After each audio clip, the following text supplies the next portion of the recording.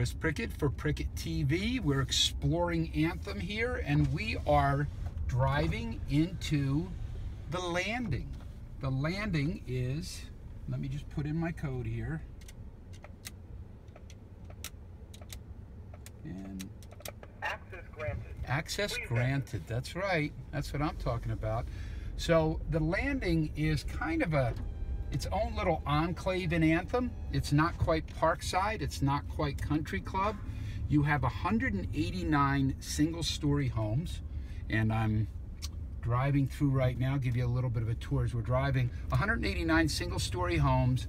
About 130 of them will have some type of either golf course or mountain view, and there's really some stunning views. Now, this isn't the Country Club, but there are several homes that back up to the Persimmon Golf Course, so you do have your golf course views. And if we pan over here, you'll see some of the natural washes that run through. Thank you, Tracy, my wonderful assistant who sometimes listens to me.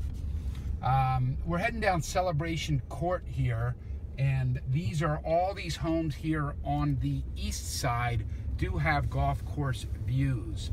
Like I said, they're single-story homes. The biggest home is about 2,400 square feet. These were built before Pulte bought Del Webb. Del Webb sold this area to Pulte, and Pulte built super energy efficient homes. So all of these homes have 2x6 construction.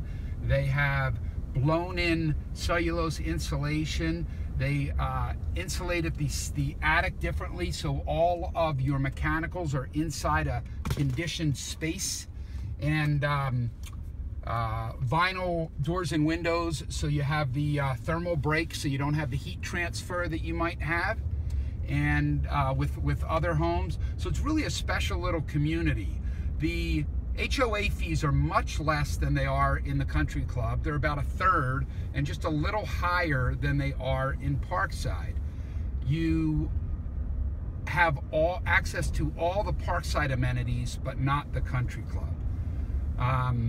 So it's a wonderful little community, and it's usually when homes come on the market here, they move pretty quickly, of course, if they're priced right and everything else is good.